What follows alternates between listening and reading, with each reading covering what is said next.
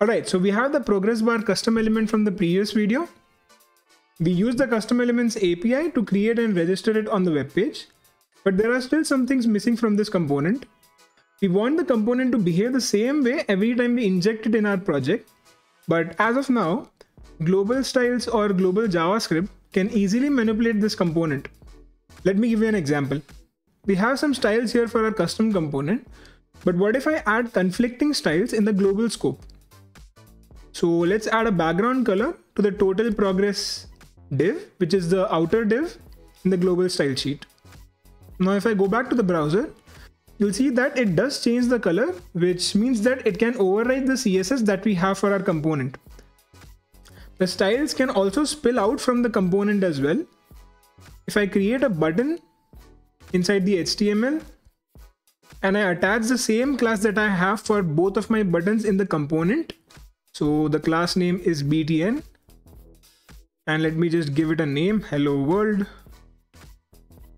If I save this and go back to my browser, you'll see that this new button that we have created picks up the styles from the custom element. Now what we want is for this component to be unaffected by external elements. So we somehow need to isolate everything related to this component in a separate block. For this, we'll make use of the shadowdom. Now shadowdom will have its own secret DOM tree that cannot be accidentally accessed by the main DOM tree. HTML elements like the video tag or certain input tags make use of the shadowdom to abstract away certain UI elements. I have created a separate video explaining the core concepts related to shadowdom. Do check it out. Now let's add the shadowdom to our project. Before going into shadowdom, there are actually a few things that I missed out in the last video. Let's quickly look at them. Inside the disconnected callback hook, the way we are removing the event listeners is actually not the correct way. We are actually using two different functions inside the connected callback and the disconnected callback because both of these functions are anonymous. So it's not really solving the memory leak problem. What we'll instead do is create a separate function and then pass it as a reference. I'll just copy the contents of this function and paste it inside a separate function. Let's call it handle progress. Let's also do this for the second event listener. So handle color. I'll save this. And now instead of using anonymous functions, I can simply refer to these functions. Now if I go back to the browser and try to increase the progress or change the color, you'll see that both of these functionalities do not work. That is because when I'm trying to access the this keyword inside these functions, it's set to the button element and I want it to be set to the progress bar. Because these attributes that we are trying to change, the color attribute and the value attribute, both of these attributes belong to the progress bar element, the host element. And currently the value of this, when the function gets invoked, is set to the button element. So I'll need to bind the value of this to the progress bar for both of these functions. So inside the constructor, I'll simply bind the progress bar instance to both of these functions. So now if I go back and try to increase the progress, it works as expected and the color change also works. This actually used to be a common practice for React developers when class components used to be the norm. Alright, the second thing that I had missed out in the previous video was that the attribute changed callback gets triggered even when an attribute is added to the element. So since inside the callback we handle style changes for all the attributes, it's also going to set the default values during initialization.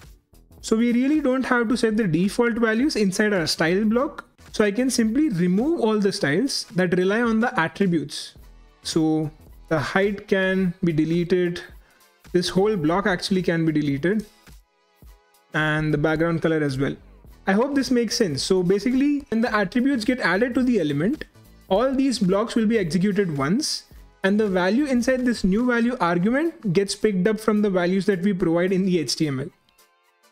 So it's basically setting the default values inside this function as well, and anytime an attribute's value changes, this callback is going to get triggered again. Alright, now that we have fixed everything from the previous video, let's look at the shadow DOM. The way the shadow DOM works is you attach a shadow root to your custom element. A shadow root is just like any other root node in a DOM tree. The only difference is that this tree is a shadow tree and it's going to be inaccessible from the main tree. Our custom element is the progress bar, so we'll attach a shadow root to this progress bar.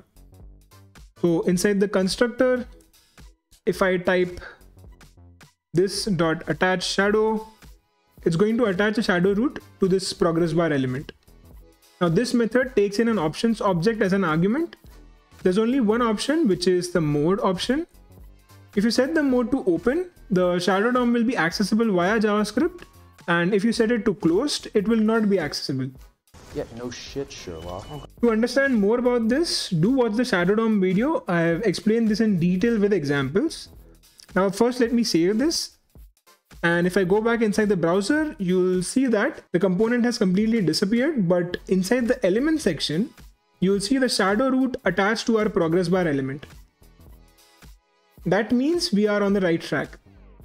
So since we are now dealing with the shadow tree and not the main tree, we'll have to correct our references. So before, when I used this .inner HTML, we could directly access the contents of the progress bar. But now there's the shadow root, which acts as a wrapper for all the contents inside the progress bar. You can see here, the progress bar has a shadow root and our HTML elements are going to be part of this shadow root. So this basically means that all the inner HTML references or even the query selector references should now move to the shadow root. So instead of just writing inner HTML, I'll simply replace this with shadow root.inner HTML. And wherever I have the query selector, I'll simply add the shadow root. Now if I save this and go back to the browser, you can see our element is back. If I try to increase the progress, it works as expected and the color change also works. If you look closely, when I try to increase the progress or even when I try to change the color, the transition is not there anymore. And even the background color that we had set for the outer div, that is also missing. That's because now that we have everything inside a shadow DOM, the global styles would not affect the inner elements. So these styles that we had added in the global style sheet, the transition and the background color, both of these styles will not affect anything that is present inside the shadow DOM. All the elements inside the shadow DOM are now encapsulated, and yeah, they won't be affected by external styles. So let me just add it inside the style block. I'll actually copy the whole thing and paste it here. Now if we go back and try to increase the progress, this should work as expected. Now that we have encapsulated our component, let's look at one more concept crucial to web components, which is the HTML template. So templates, as the name suggests, store HTML markup blocks. These templates will not be rendered in the browser. We access these templates and use them via JavaScript. It's again pretty straightforward actually. So our entire inner HTML block that we have over here can be considered as a template for our progress bar component. So yeah, let me just copy the whole thing, and inside the HTML, I'll create a template tag. And I'll paste the whole thing inside this template tag. I'll also give this template an ID so that we can refer to it later. So let me just call it progress bar template. I'll save this. And now if we go back to the browser, we won't really have anything inside our shadow root because we literally just remove everything. So yeah, you can see that the shadow root is now empty. But there will be this template that has a document fragment, and if you look inside this document fragment, you'll find the same element here, the style block and our HTML for the element. Now as I had mentioned earlier, these templates will be accessed whenever needed by JavaScript. So yeah, let's do that. The syntax might be a little tricky. Instead of using the shadow root.inner HTML, we'll append the template. Let me get the template by using get element by ID. I'll actually save it inside a variable and I'll append it to the shadow root. Instead of appending the template itself, we'll create a clone of this template first. So template.content.clone node. and I'll set it to true. So I'll save this now. That's actually it when it comes to templates. You can see that the progress as well as the color changes. So yeah, everything looks good. One final aspect that we'll look at is slots. Slots bring flexibility to the component just like attributes. They allow you to define placeholders inside your template, which can be filled with markup fragments whenever you want. Our application might not have a great use case for slots, but let's try to add something anyway. So as I had mentioned, it's a placeholder inside your template. Let's say I want a title for this component and I want it to be declarative. So to do that, let's add a slot. Inside the template, at the top here, I'll simply attach an h4 element, and inside this element, I'll create a slot. Let's name the slot as title. Now inside the progress bar element, I can attach the actual value for the h4 slot by referencing the name of the slot. So my progress bar element is here, and I'll create a span, and the value of the slot is going to be title. Now whatever value I pass inside this span tag will be used as the value for this slot inside the template.